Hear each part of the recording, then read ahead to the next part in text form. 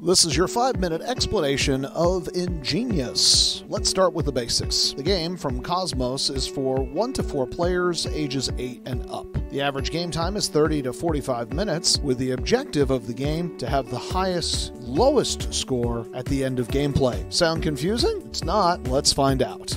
The game contains the board, 4 scoreboards with 6 colored pegs for each board, 1 tile bag, 4 tile stands, and 120 game tiles.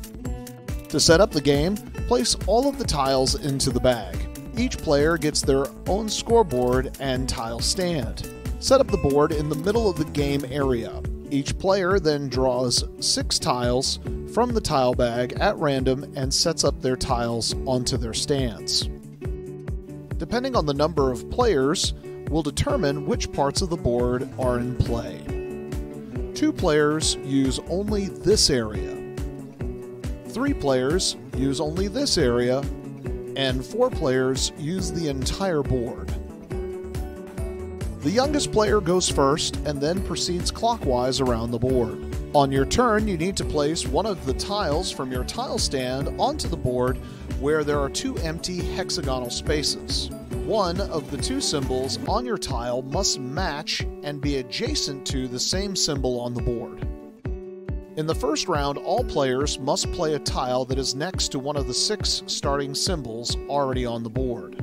After the first round, players may place their tiles wherever there is a legal move.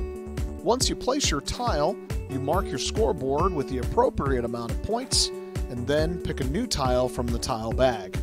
This ends your turn, and the next player's turn begins. Play continues until there are no spaces left on the board to play. Now let's take a look at how you score.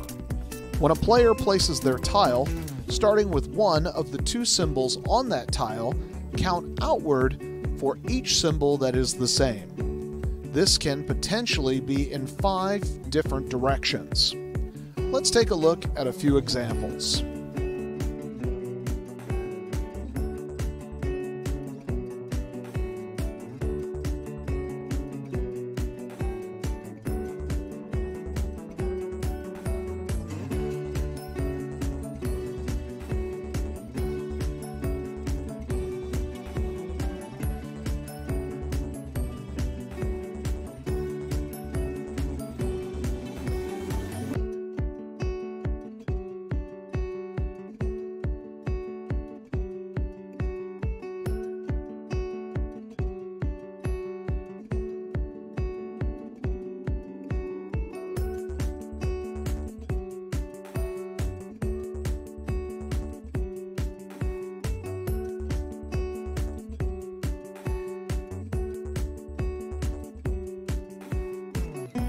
If it's your turn and you do not have any tiles that can be played, you must show your tiles to the rest of the group so that they can also make sure that you didn't miss anything.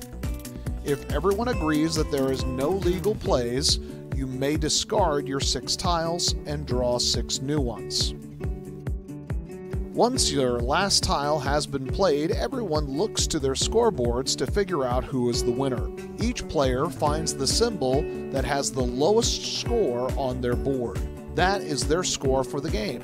The person who has the lowest score is the winner. Make sense? If there is a tie, then you need to go to the next lowest score on the board in order to break the tie. So you can see it is an interesting strategy game. You could say it's ingenious how they came up with the scoring. So now you know the basics. Let's play.